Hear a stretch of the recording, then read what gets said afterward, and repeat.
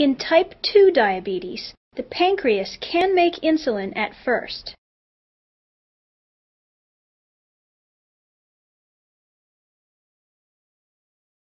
When the pancreas senses the glucose level in the blood is up, it releases more insulin into the blood.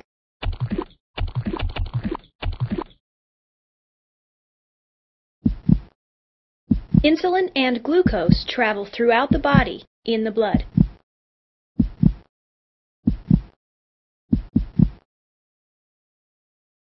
Tiny blood vessels take insulin and glucose very close to each cell in the body. But when the insulin arrives at the cell door, it can't unlock it. The lock doesn't work the way it should.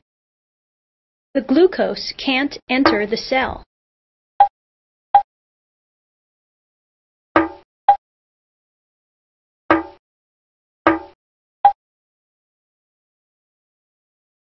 The cell doors are locked, and the keys can't unlock them.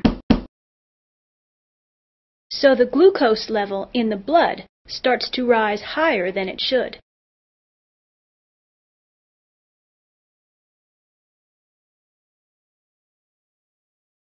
The pancreas senses the higher blood glucose level and releases even more insulin into the blood to try to unlock the cell doors.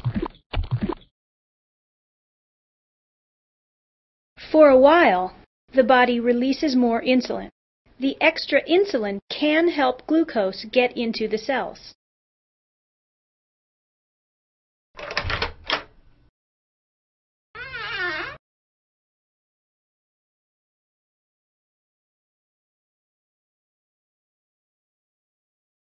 But eventually, the pancreas gets worn out from working so hard. The pancreas may not be able to make enough insulin anymore.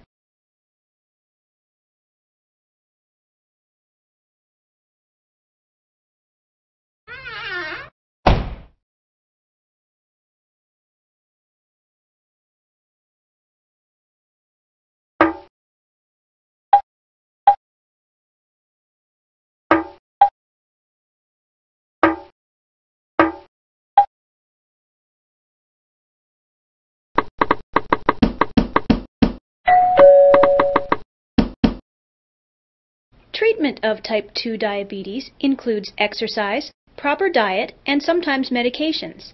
All of these can help insulin do a better job of getting glucose into the cells. Sometimes, to control type 2 diabetes, people need to take insulin injections too.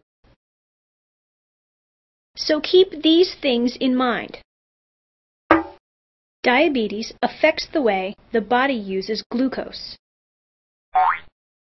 In type 2 diabetes, insulin from the pancreas can't unlock the body's cells. The locks don't work. Glucose gets locked out and builds up in the blood. If glucose can't get into the cells don't get the energy they need.